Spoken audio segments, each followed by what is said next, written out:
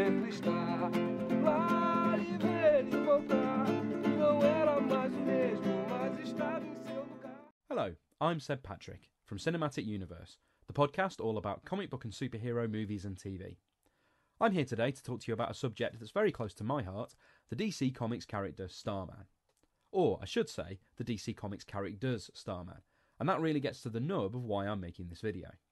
You may have seen or heard on our podcast that there's about to be a new Stargirl TV series featuring Joel McHale as a version of Starman.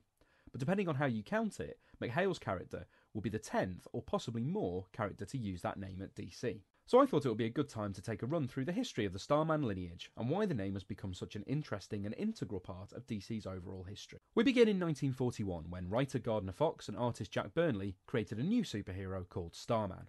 One of many obviously Superman-inspired characters to appear in the wake of 1939's Action Comics #1, Starman was a bored playboy named Ted Knight, who donned a red and green costume to fight crime using a star-powered gravity rod of his own invention. Ted debuted in DC's Adventure Comics issue 61, cover dated April 1941, and was a solid if unspectacular performer over the next 5 years. In December 1941, he made it onto the roster of the Justice Society, in issue number 8 of their All-Star Comics title. In 1946, however, Starman's stories in Adventure Comics came to an end, and by then, for complicated behind-the-scenes reasons, he'd also been removed from the Justice Society. He spent the entirety of the 1950s away from comics, only returning in the 1960s, when the Justice Society began to appear in crossovers with the Justice League. In 1965, DC seemingly tested the waters for a return for Starman, with issues 61 and 62 of The Brave and the Bold telling 2 stories of him teaming up with Black Canary. Ted retired for a while in the 1970s, but in 1977, the JSA were brought back in a newly revived All-Star Comics series. And since everyone seemed to have forgotten that Ted had actually left in 1944, he was present and correct once again. He continued to appear on and off with the JSA in the years that followed, before finally being shunted off with the rest of the team into a limbo dimension in the aftermath of Crisis on Infinite Earths. By this time, however, Ted was no longer the only hero named Starman to have appeared in DC Comics. In the late 70s and early 80s, DC actually attempted to launch not one, but 2 completely different characters with the same name. Created by Jerry Conway and Mike Vosberg in 1976, the first new Starman was a blue-skinned alien named Mikhail Thomas, who, if not for later events, might have been completely forgotten by history. He only appeared once, in issue 12 of DC's first issue special. At least Mikhail wasn't alone. First issue special was so successful that not a single one of its characters got an ongoing series off the back of it. But it was responsible for bringing the world such classic characters as the Green Team, Boy Millionaires, the Dingbats of Danger Street, and Lady Cop. Undeterred, DC obviously felt that Starman was too good a name not to use, so when Ted went quiet again in the early 1980s, they dusted it off once more. This time the architects were Paul Levitt and reclusive Spider-Man creating objectivist Steve Ditko. Their Starman was Prince Gavin, the ruler of a far-off planet, who was granted cosmic wristbands and a staff that enabled him to channel his innate powers.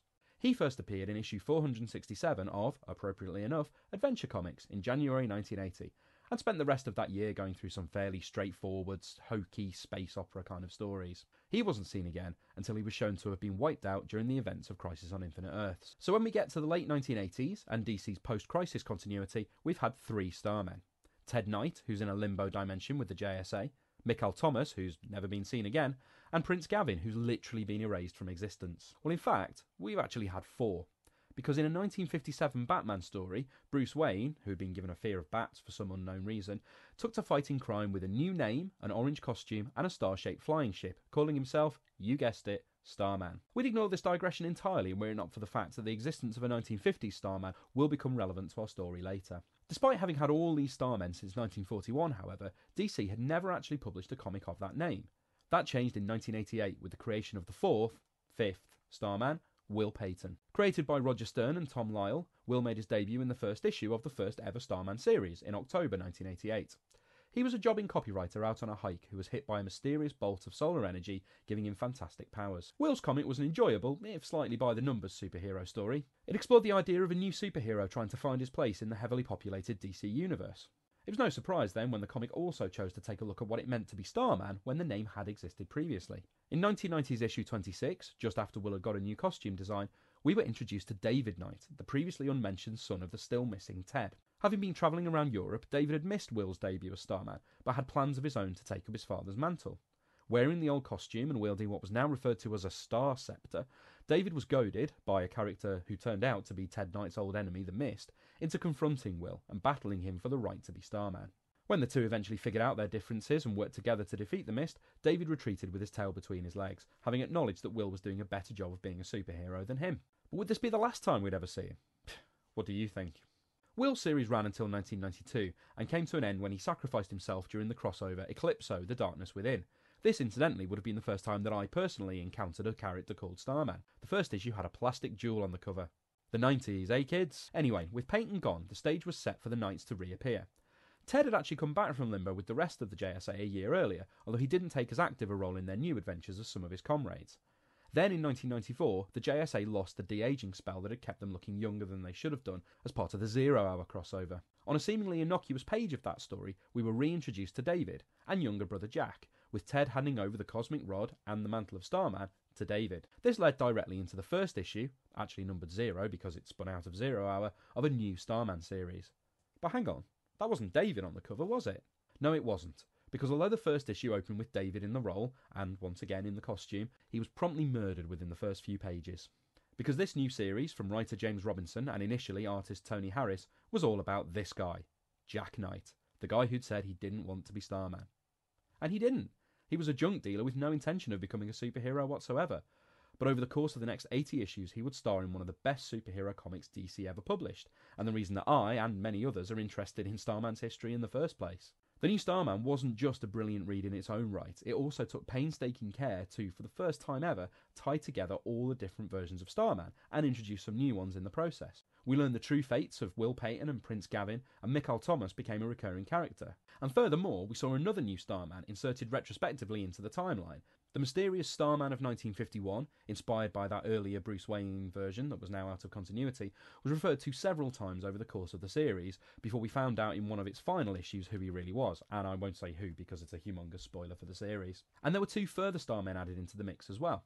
Tom Kaller, a 1960s member of the Legion of Superheroes, turned up from the future and was revealed to have used the Starman name as an adult. He would later use it in some modern-day JSA stories. Plus there was Faris Knight, a Starman from even further in the future, who was introduced when the book took part in the Grant Morrison-led DC 1 Million crossover.